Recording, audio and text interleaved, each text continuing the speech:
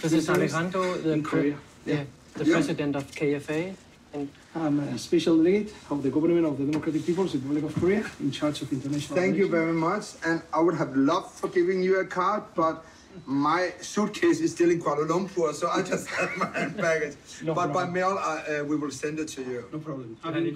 Sorry, just to interrupt, but what sort of cover story had you developed for James? I mean, Alejandro presumably would have done some checking on the background of James. I think he really just wants things to happen, and he was thinking about having something for the Koreans so he can reach an even higher level in North Korea. So he didn't need to know the name of this oil billionaire? No, I just told him actually his name was James. Huh.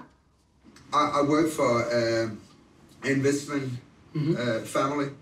Until now, our investment have been in oil, gas, weapons, metal, pharmaceutical. But our minimum investment is 50 million euro. 50. Yeah, 50. Because otherwise the revenue is not interesting. I have contacts up to our Marshal Kim Jong-un, so if necessary, I can report directly to the maximum authority to our great leader Kim Jong-un in the country. We are under very, very heavy sanctions, as you may know, from the United Nations, especially forced by the United States. So we have a parallel way to do things. We have companies in China, in Southeast Asia, in Malaysia, and other countries for making all kinds of transactions. So they follow sanctions in the United Nations in the front of the TV, but in reality, they just look the other way. Did he discuss what types of business he would be looking for? Yeah. And it didn't take many minutes before Alejandro started talking about that they can produce anything in North Korea, which he likes to call the DPR of Korea, or DPRK. Our advantage, think about DPRK as the real only country in the world that we don't need to follow any rule from anyone. Whatever you do in DPRK remains in DPRK. Nobody ever can touch your accounts, your assets, even you are followed by Interpol. We are not even members of Interpol. So we can do things that no other country can do.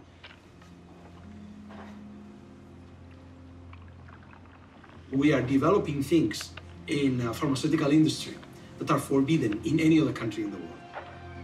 I have a pharmaceutical company in Canada that requested me that we produce something in DPRK. But this something, it's basically the same like methamphetamine. It's a methamphetamine for the drug market.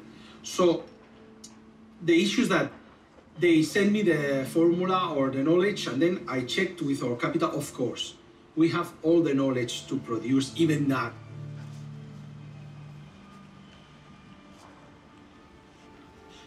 Weapons actually is our main, but the problem is weapons in the moment that the U.S. 平凡な元料理人の男。彼には家族も知らないある秘密があった。That he is a mole.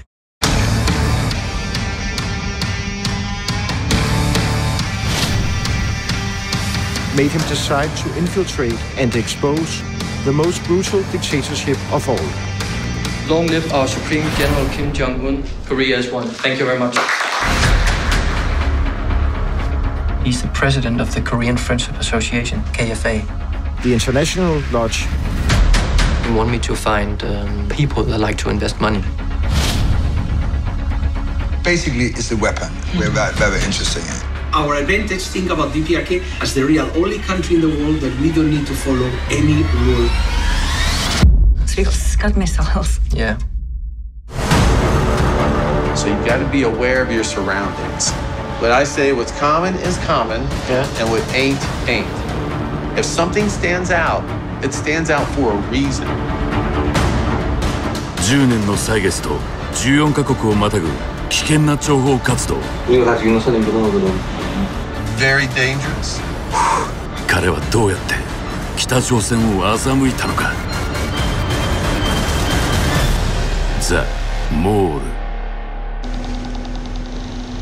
Here's a signal.